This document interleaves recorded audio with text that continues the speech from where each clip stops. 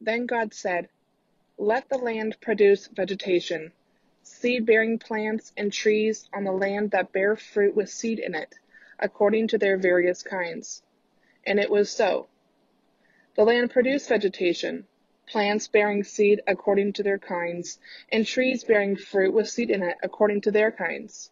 And God saw that it was good. Psalm 1, verse 1 to 3. Blessed is the one who does not walk in the step of the wicked, or stand in the way that sinners take, or sit in the company of mockers, but whose delight is in the law of the Lord, and who meditates on his law day and night.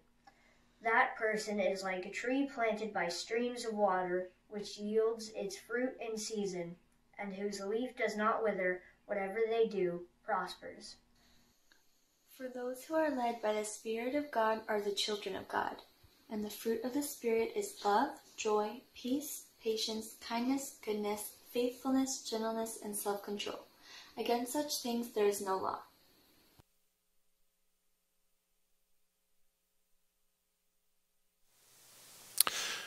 It was that one tree that caught my attention, that always drew me in.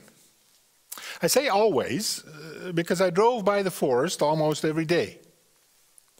And I say forest even though it wasn't really much more than a wooded patch of land, set aside by the municipality in an effort to be perceived to be more green. And each time I drove by, that one tree seemed to stand just a little bit taller, just that much more alive somehow than the others. It must have been so, because how else could it have caught my eye from the road as I drove by? And on this occasion, I decided to do what I told myself each time I would. I parked the car in a little clearing where others had obviously parked before. Dog walkers, probably. And I got out to go for a walk. I decided that the walk would be brief, just enough to clear my head, stretch my legs, and allow me to tell others and myself that I'd started my new exercise regime. I took note of that odd last thought, knowing that it is often those odd fleeting thoughts that express what's really going on in our souls. Why did I have to justify going out for a walk? Now, the tree stood farther into the woods than I had thought, or intended, actually. Funny how many other trees of all shapes and sizes separated that tree, my tree, from the road on which I traveled each day. Why is it that I had never noticed these trees in the drives by? It was a fleeting thought, not considered well, as I pressed on to the goal that had prompted me to stop the car in the first place. Now that I had stopped, I was definitely going to see that, my tree. And when I came on it, it became clear why it had stood out from the others. It was well established, an almost majestic-looking tree that stood both in somewhat of a clearing and on a little bit of a rise. Not a hill so much, but a slight elevation on the mostly level ground. It was a grand older tree that had birthed many branches laden with yet more branches. And these branches, having sprouted numerous twigs and tributaries in a way. And all of them, they were blanketed with leaves. Leaves of different shapes, different size, each reaching out and reaching upward to catch their glimpse of the sun. Colored with shades of green that would make any paint store owner jealous. My tree looked a bit of a keener among all the other trees. A celebrity tree among countless other trunks of ordinary. But no sooner had I had that thought, and I noticed that my tree had in fact many others like it, around it.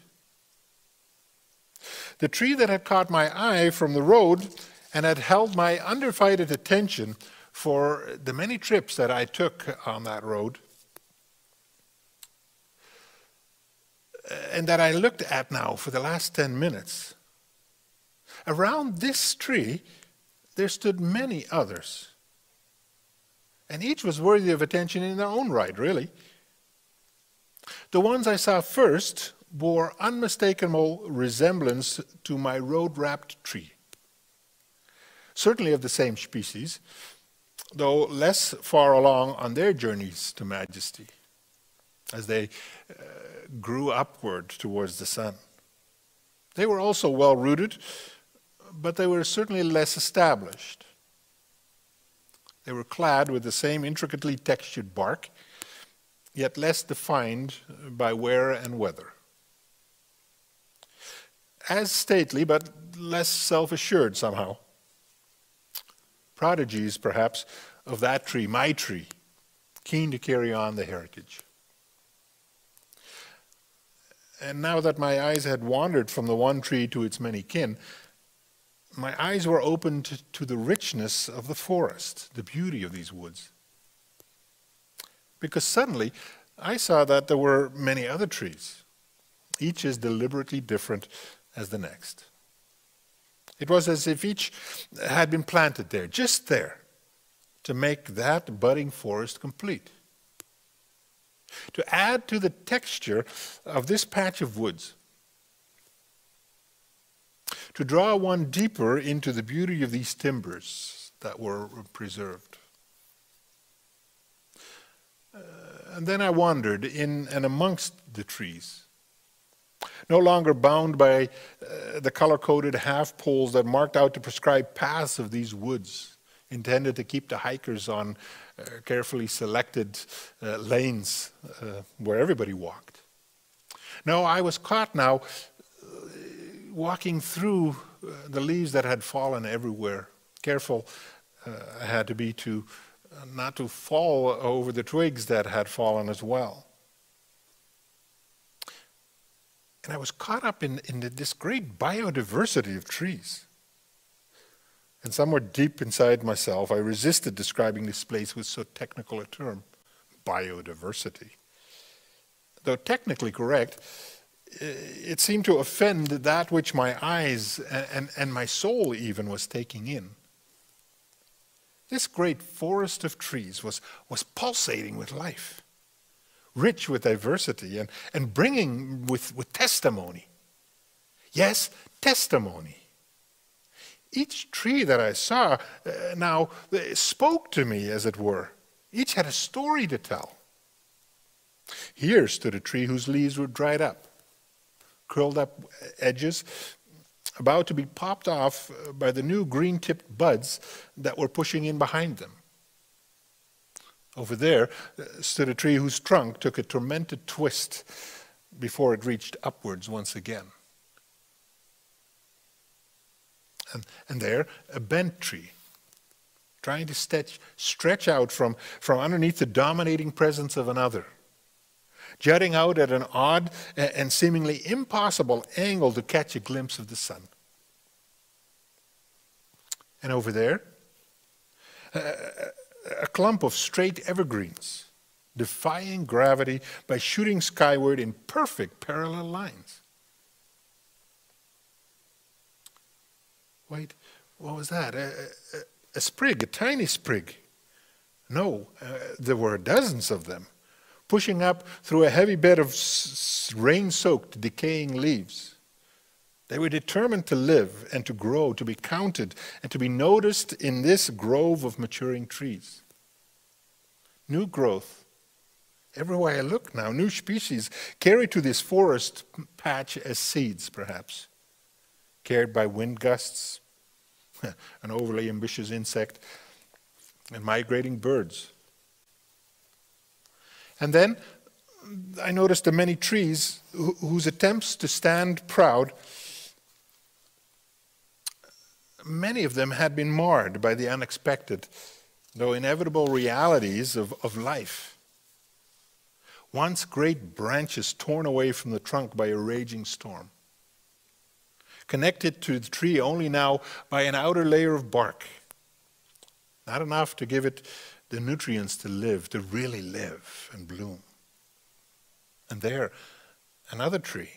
Its top was cropped violently by a terrifying flash of light accompanied by a mighty clap of thunder. I could just see it in front of me. These trees stand damaged, I thought, but they were alive. Besides, and beside them, a few flowering trees on the edges of the clearing. They could benefit more from the nurturing rays of sunshine. Their branches burst forth with color, flaming fuchsias and brilliant white. And then my eye catches that tree that has attracted the knife edge.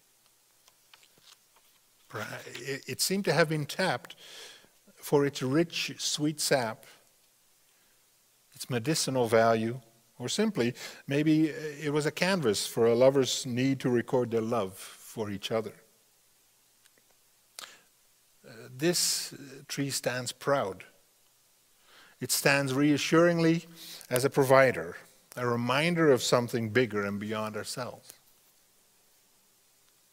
Now, wherever I look, my thoughts are racing. These trees have set my thoughts on fire, have set my soul on things beyond. I am struck in this forest of trees by thoughts about the nature of appreciation, because that is where my walk has taken me. Into these woods, it is true, but further and much deeper than that. As I was walking in and amongst the trees of all kinds, of various shapes and sizes, I came to see and to appreciate each tree for its worth. To recognize its place in the woods. I've looked at so many trees and ultimately looked at each with a growing appreciation.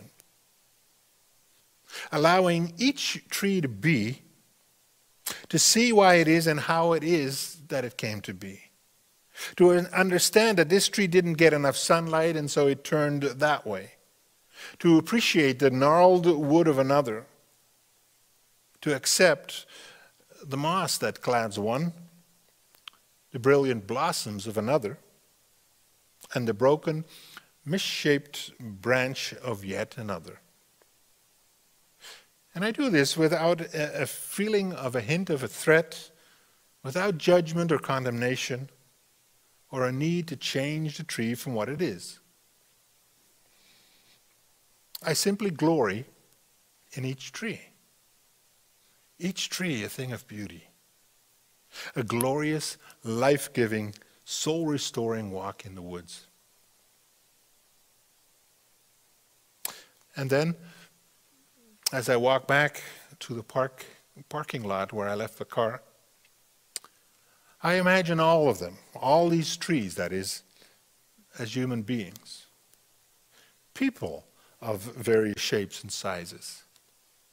Each one unique.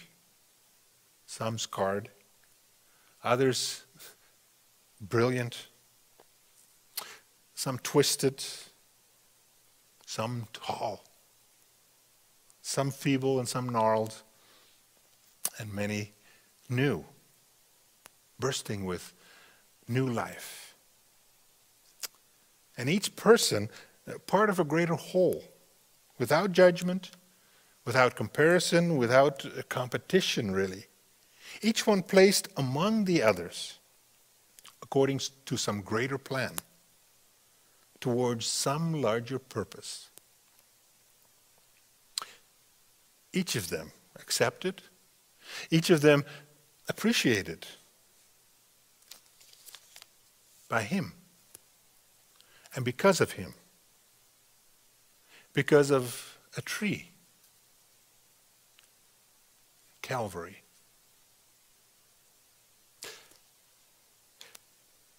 It is Lent, and I hear the voice of Jesus tell me, "Come, let me take you on a journey." a journey to the cross.